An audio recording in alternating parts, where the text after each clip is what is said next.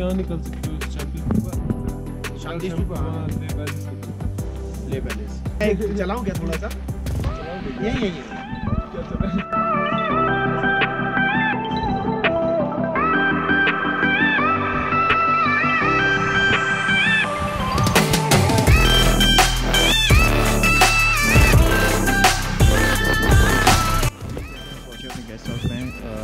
Transfer करके नाम है इस गेस्ट हाउस का। ज़्यादा दूर नहीं है, एयरपोर्ट से पास में ही है। अभी टेम्परेचर -19 है, बहुत अच्छा वेदर है यहाँ पे, बहुत अच्छा लग रहा है, फ्रेश फील हो रहा है। अभी ये एक्लेमेटाइजेशन 2 दिन का हमारा, 3rd डे मेडिकल है और 3rd डे हम अपनी जर्नी स्टार्ट करेंगे चादर ट्रैक के लिए। बर्फ़ है यहाँ पे। 1 एक्लेमेटाइजेशन डे, शाम को अभी इवनिंग में हम जाएंगे शांति स्तूपा। कितनी वीरानी है ये वीरानी।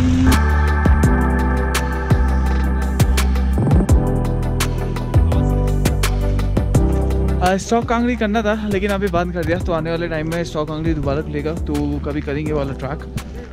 वो सामने है खरदुल्ला पास, जो ऊपर आप देख सकते हैं world highest motorable road and world highest cafe है वहाँ पे। लद्दाख ऑलरेडी यहाँ पे 10,000 फीट पे है। एक्लेमेटाइजेशन के लिए टाइम लगता है लोगों को, इवन आर्मी पर्सनल जो यहाँ पे पोस्टेड होते हैं उनको भी यहाँ पे ग्राउंड में रखा जाता है काफ़ी टाइम तक, फिर उसके बाद उनको आगे पोस्ट में भेजा जाता है। सामने वो देख सकते हैं वो शांति स्तूपा है और वहाँ पे स्टॉक कांगड़ी ट्रैक होता था, अभी बंद है। ये सारे के सारे होटल ही होटल है। और वो सामने आप देख सकते हैं ले पैलेस।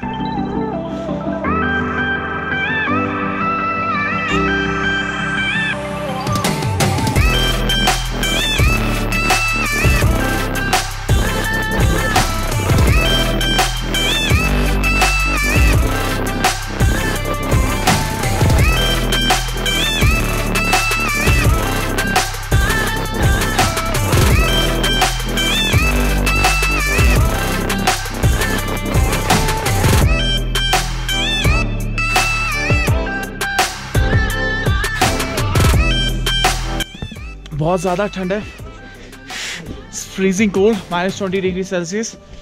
उंगलियां पूरी सुन्न पड़ गई हैं।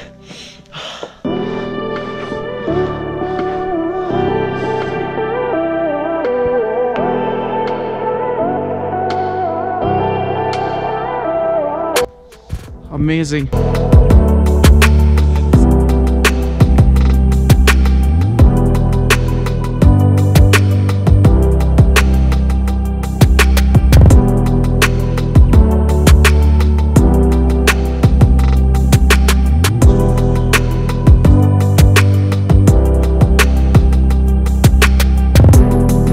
दोस्तों अभी मैं हूँ 11,841 फीट में और ये आप पीछे देख सकते हैं ये है वर्ल्ड हाईएस्ट शांति स्तूपा जो कि लेह में है।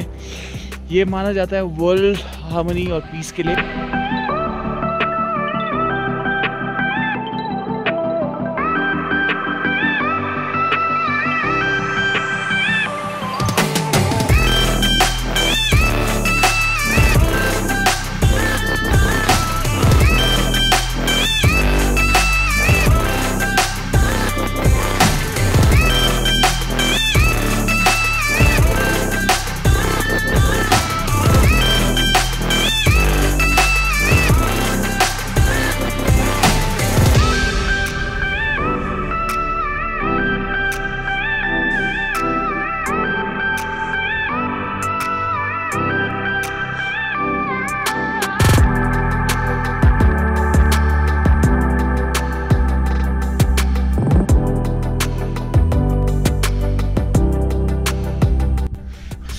उंगलियां सुन्न पड़ गई हैं। अब तो लाइट्स भी ऑन कर दी हैं। वाह,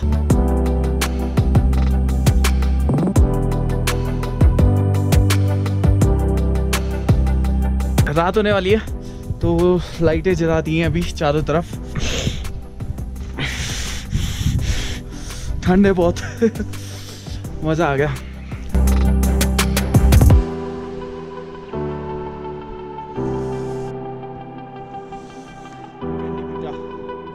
Share the video and like the video and do comment.